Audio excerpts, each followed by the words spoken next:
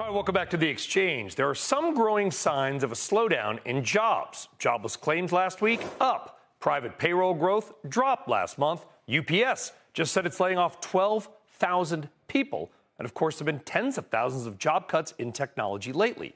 All of this coming ahead of tomorrow's jobs number. So let's talk about trends in jobs and hiring and bring in Recruiter.com Chairman Evan Sohn. Evan, good to have you back on the program.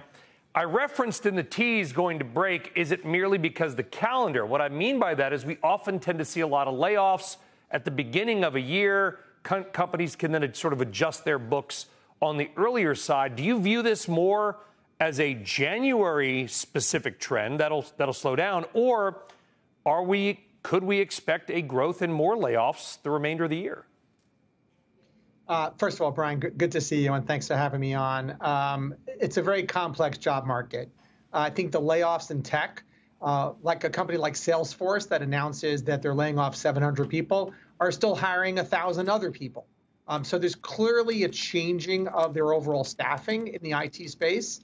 But healthcare still is strong. You know, healthcare is still in our top 3 areas that the recruiters are recruiting for, followed by IT and sales. Nice to see that sales is up there. I think there's still this notion of if I need to come up with really good earnings, the fastest way to do that was really to lay off staff and to reduce my overall operating expenses.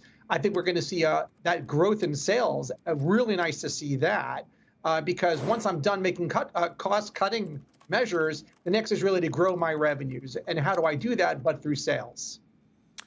Yeah, and I think you nailed it on the job market, because not only is it just matching talent with companies, which is what you guys do and do very well, but also, are you willing to work from home?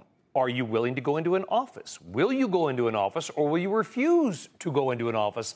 It used to just be about pay, and I know that's a huge deal still, and it always will be, Evan, but you get my point. There are other things that employers, I'm sure, are asking people right now.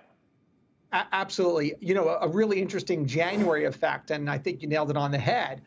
We saw a really serious increase, 100% increase in people looking for new experiences. Now, that number went from 8% to 16%, so it's still a relatively low number. But all of a sudden now, hey, it's the new year, I want a new experience, and it's okay to leave your job. I think what the pandemic really proved is that it's okay to leave a job earlier than 2 years, 3 years, 4 years, 10 years. And so we believe that that's never going to change. We believe we're back to where it's okay to leave those jobs. And here you have people going, hey, I don't want to go back to the office, or I want a new experience. Let me go find a job. A really interesting statistic. There you go. You put it right up here now. 41% of the recruiters of the survey, of the Recruiter Index survey, said that 75 to 100% of their candidates are currently employed. That's a pretty sizable number. So that means that we're pulling people out of other companies in order to fill those roles.